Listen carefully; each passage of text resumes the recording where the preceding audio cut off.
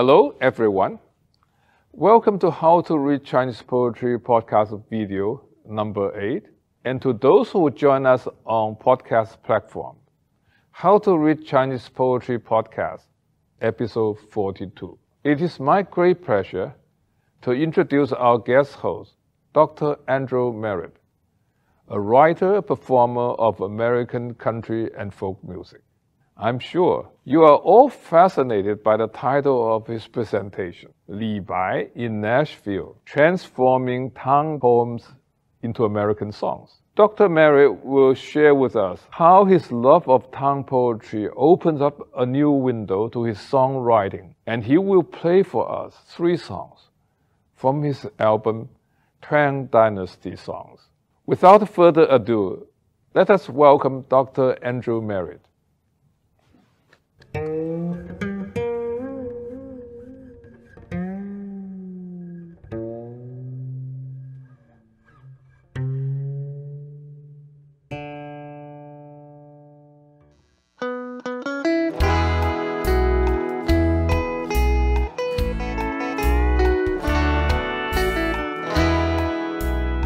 Welcome to my home recording studio.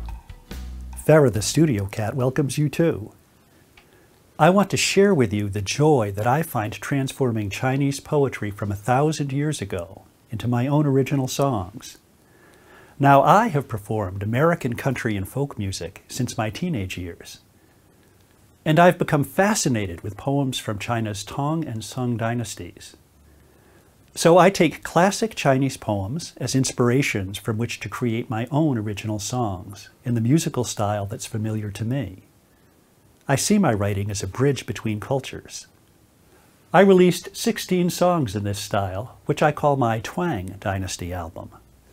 In this presentation, I'll give you a taste of that album and discuss my approach to growing new songs out of old poems. First, a word on the poems. To my regret, I do not read Chinese. A wide variety of English translations opened my eyes to the poems. And a word about the album. I planned to record it in a pro studio with other musicians, but the COVID pandemic closed the studios. Well, I play many instruments: fiddle, guitar, mandolin, and I can create music for other parts, bass, piano, drums, through virtual instrument programs. I hired a pedal steel guitar player in Texas to provide some tracks remotely. In the end, I worked here in my home studio, layering each track over others, performing as my own band. Chinese poetry and American country music do make a very unusual pairing. The Chinese poems are classics of world literature, written by refined scholars for educated peers. American country music has a more earthy, blue-collar audience. But there are sometimes common themes. The ancient poets and the American singers write about life's joys and troubles, missing a distant home or loved one, enjoying a simple rustic living, and drinking. Everyone sighs under the moon. I thought it would be fun to select some poems as the basis for my own songs, not setting translations literally to music, but taking moods and images from the poems and reshaping them in my own voice. The Tang poems amaze me on an intellectual level, and they touch me on an emotional level. Writing songs is my way of engaging those poems more deeply. I seek points of connection between the poet's world and my own modern experience. So let me read you a few poems and sing a few songs.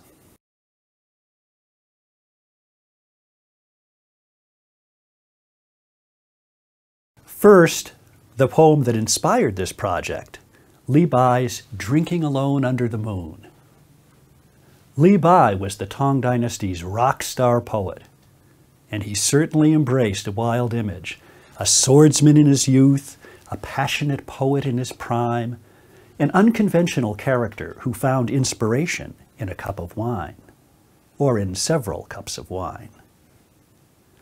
In this poem, Libai walks in the night with his wine jug, and he's alone and a bit melancholy. But he makes the best of the situation, forming imaginary drinking companions out of the bright moon overhead and his own shadow at his feet in the moonlight. Here is Libai's poem in a translation by Keith Holyoke.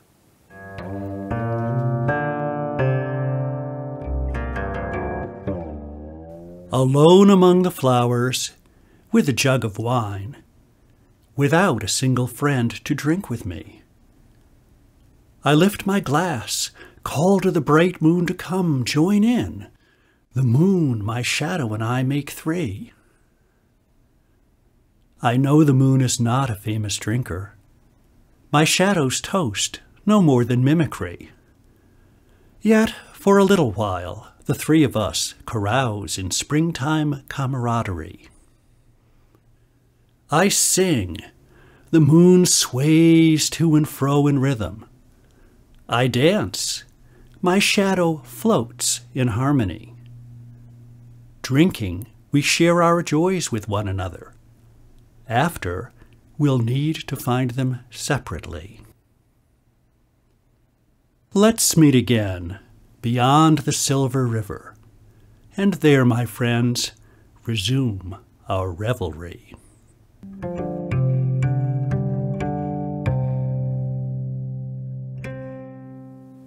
Libai finds companionship with the moon and with his own shadow. On clear nights when I feel contemplative, I walk down my hillside road, looking at the moon and the shadows of the night. Here is my song, Drinking with the Moon. My music echoes a Texas dance hall in the 1950s. Twin fiddles, steel guitar, a walking bass line, and a shuffle beat. Pull on your cowboy boots, dance a two-step.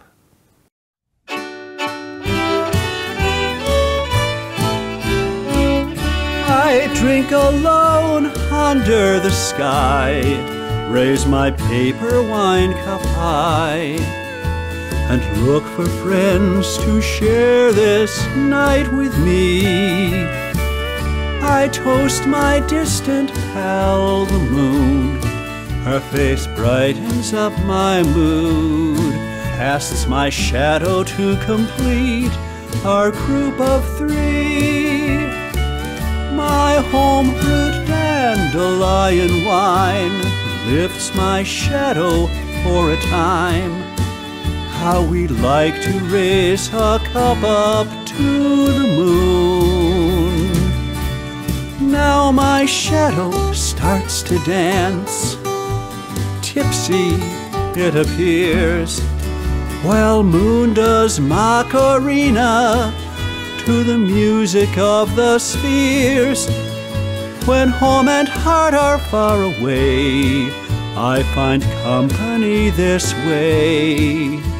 A party night for shadow, moon, and me.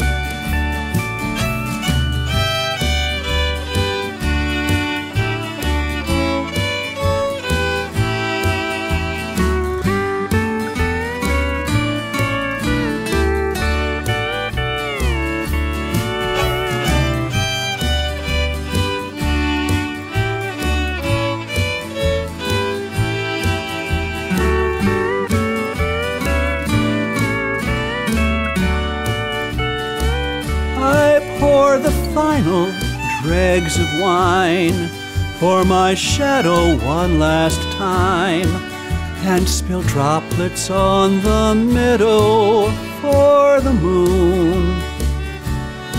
But my fading shadow looks a bit unsteady for the road, and waning moon is nodding to some wistful country tune.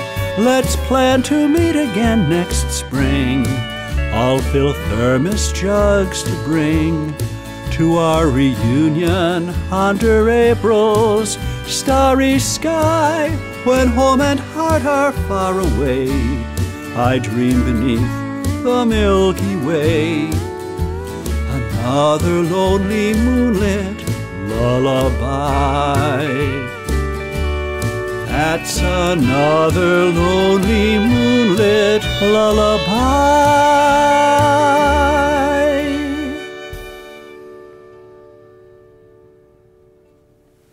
The moon is the center of a common trope in Chinese poetry. Loved ones or friends, separated by long miles, imagine a connection as they watch the same moon.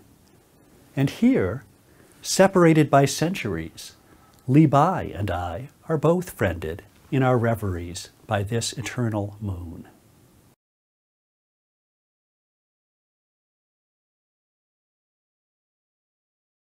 Libai was too much of a free spirit to keep a steady government job.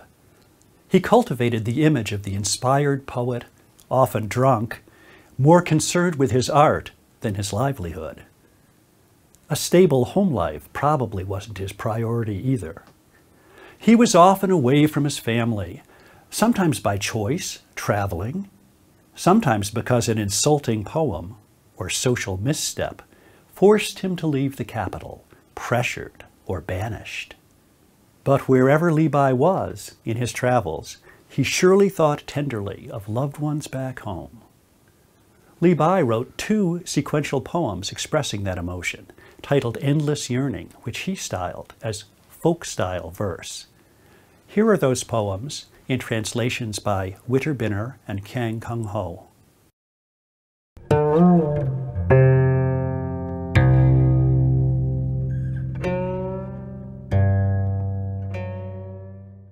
I am endlessly yearning to be in Chang'an. Insects hum of autumn by the gold brim of the well. A thin frost glistens like little mirrors on my cold mat. The high lantern flickers, and deeper grows my longing.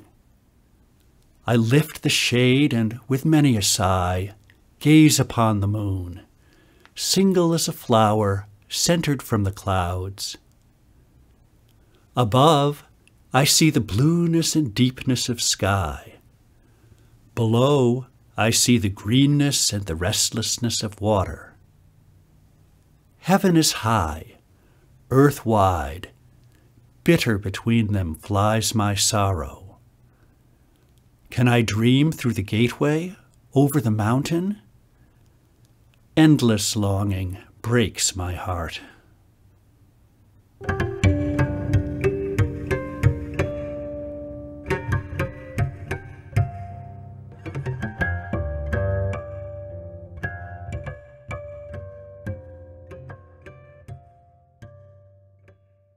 The sun has set, and a mist is in the flowers, and the moon grows very white, and the people sad and sleepless.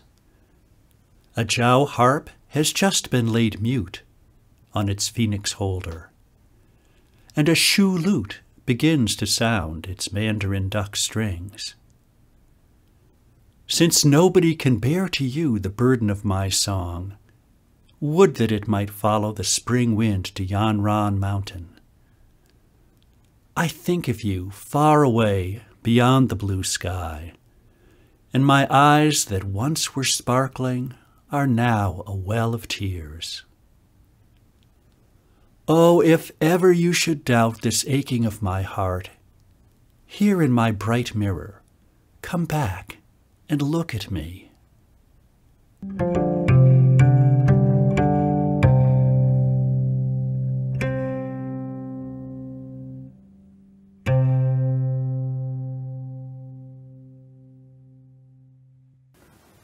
Those poems are filled with emotion, conveyed through images very typical of the Tang poets. The moon connecting the poet's thoughts to a distant place. A mirror, itself perhaps moon-shaped, reflecting inner thoughts and tears. The moon in the sky above, eternal. The river in the valley below, flowing endlessly. In my own songwriting, I want to reflect different styles of old American folk music. So I can take Libai's folk style, Chinese verse, and transform it into a folk style American song. I imagine a lonely cowboy in a rural town singing to the girl he loves in the big city far away. Here is my song, Endless Yearning.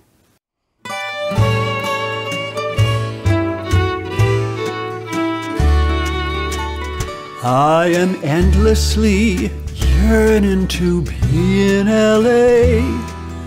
Open the window and stare far away. The moon's like an orchid alone in the sky. The flower I gave you when we said goodbye. Deep is the sky, heaven is high. Restless and green the old river flows, streaming my sorrow far down through the hills. Endlessly yearning, my heart's breaking so. Endlessly yearning, and I hope that you're yearning for me. If you doubt that I'm yearning, my darling, come share my bright mirror and see what I see.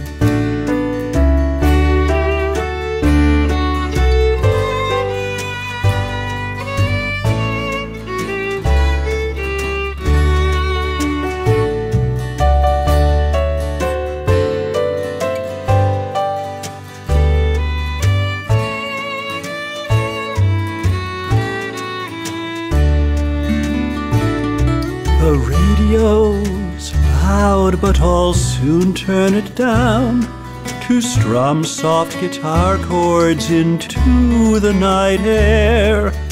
When next the wind blows through the mountains in spring, I wish it would bear you this song that I share. There's mist in the air, the full moon is sleepless. Eyes that once sparkled now moisten like dew. Our glances seemed innocent flirting back then, but I sigh for what you and I failed to pursue. Endlessly yearning, and I hope that you're yearning for me. If you doubt that I'm yearning, my darling, come share my bright mirror and see what I see. Endlessly yearning, and I hope that you're yearning for me.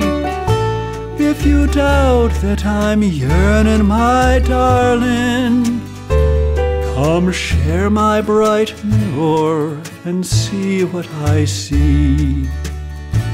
If you doubt that I'm yearning, my darling, come share my bright mirror and see what I see.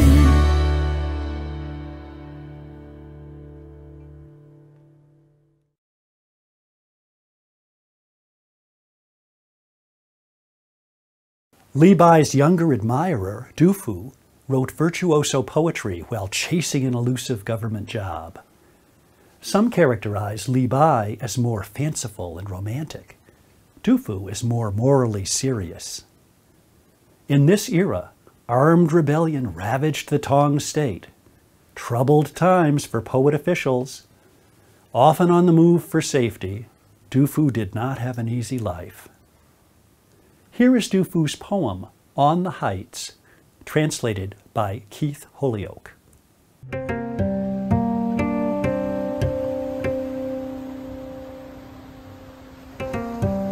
The wind is keen and the sky wide.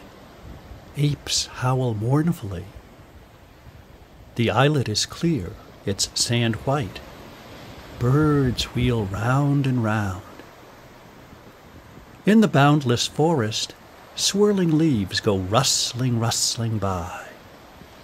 Down the endless river, surging waves come rolling, rolling on. I am a constant traveler this melancholy autumn, an old man now, racked by sickness. I scale these heights alone. This life, so hard, full of bitter pain, has turned my hair to frost, left me so poor that my last cup of cloudy wine is gone.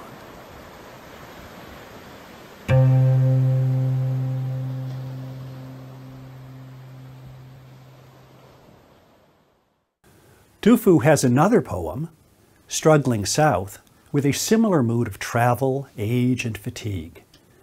That poem ends with these words, "My life is just a bitter song. I found no one who cared for my sad music."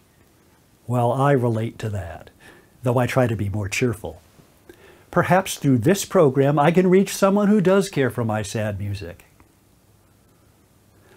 Du Fu's Tired Traveler reminds me of an old bluegrass song by Bill Monroe, the father of bluegrass music, who sang, "I am a weary traveler. I am a weary traveler, I'm always on the go. I'll ride that lonesome railroad train to where I do not know." So I'll pick up the images from Du Fu's poems and write a song with some feel of bluegrass music. In this musical style, a cheerful tempo can balance a downbeat theme. Drums are not traditionally used in bluegrass music, but I like a snare drum with brushes, so I've got a drum track. Apologies to Bill Monroe.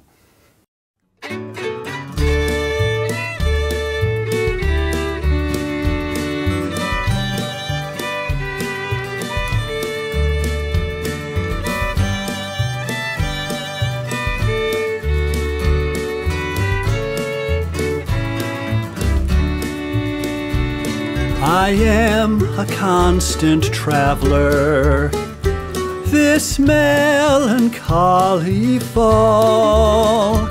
My back is bent with trouble, I scale these heights alone. The autumn wind blows bitter, my hair is white with frost. Farewell to wine and whiskey, so many pleasures lost. The hawks and eagles circle above the rocky shore. The broad and muddy river rolls southward evermore. I am a constant traveler, this melancholy fall. My back is bent with trouble, I scale these heights alone.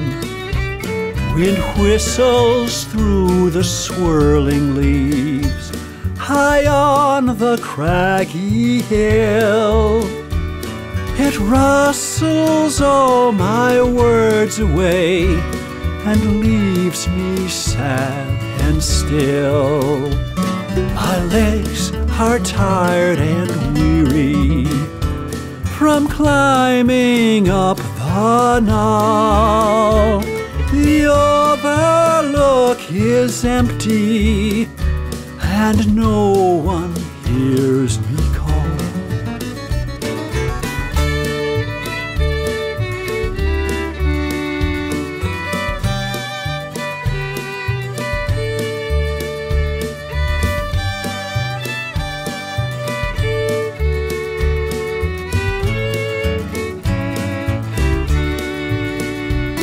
I am a constant traveler, this melancholy fall.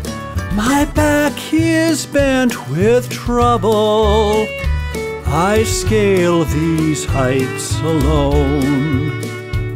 My back is bent with trouble, I scale these heights alone.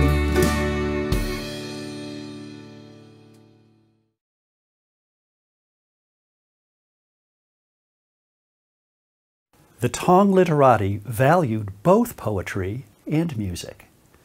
Poets might play the traditional qin or enjoy the pipa, the Chinese lute. They could sing their poems to old tunes or improvised melodies, or they could chant them with a musical intonation. Professional entertainers adapted some poems to public performance, singing them with instrumental accompaniment in taverns or at parties. So I think that reimagining a classic poem as a new song remains appropriate. If I could share a glass of wine with Libai and Du Fu, we would trade some tunes. The Twang Dynasty poems are over 1,000 years old. And in musical style, I echo country music from old radio many decades ago. It may be out of fashion, but I like it. Poet Bo Ju-yi wrote about music. Alas, that the ears of common people should love the modern and not the old. Well, I enjoy old Chinese poems and old American music, so I challenge myself to weave these two interests together into something new. I hope that I have conveyed to you my love for the old Chinese poems and how they inspire my creative life. I host a website for my full album of Twang Dynasty songs and the poems that inspired them. I invite you to visit with me on that website. Perhaps the poems will spark your own thoughts and creative ideas. Through October sky sails a bright moon. Fading leaves blow away with the wind. Chilly crows in the field scatter off to the west, and another lonely night roosts again. And I wonder when I'll see you again.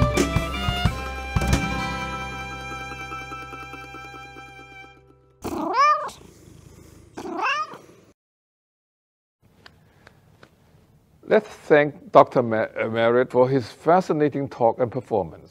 Next week, we are going to hear the music performance of another gifted American musician. Mr. John Thompson, the guest host, will perform ancient Chinese qin music and talk about the rich culture behind it. Let us meet on YouTube and Bilibili then.